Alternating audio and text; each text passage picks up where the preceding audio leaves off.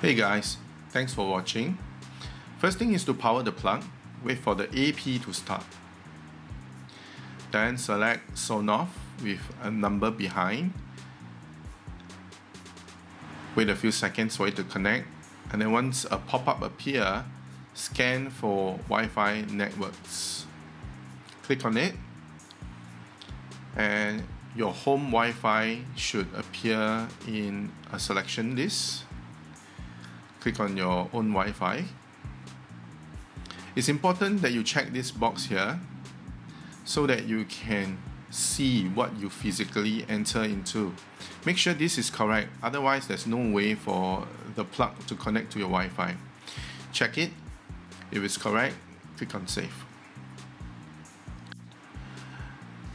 And for whatever reason a pop-up doesn't appear, you can manually key in your browser address bar 192.168.4.1, and the same dialog box should appear, and you can configure your Wi-Fi here.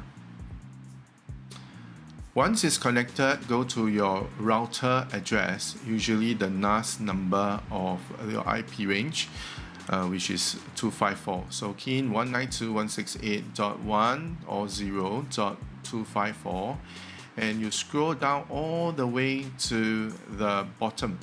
You will see the Zone Off switch. Select and copy and paste the address IP address into the address bar. When you see this, you click on Firmware Upgrade. Now the firmware we use to flash is a minimum firmware, so you need to come here and get yourself the full version of the firmware. So start the upgrade, wait a few minutes, and when the plug restarts, it will connect back and you can configure the rest of the items. Now once it's restarted, click on Configuration and configure the template. Now this step is important too. If you don't do this, your plug will not work. Remember to change it based on to Bliss Wolf SHP45, and also change the GPIO to number 2 to LED2I 57. Click on Save. Wait a few seconds for the plug to connect back, and then configure module. Do the same thing. Select Bliss Wolf SHP45 from the drop-down list. Once you are done, click Save.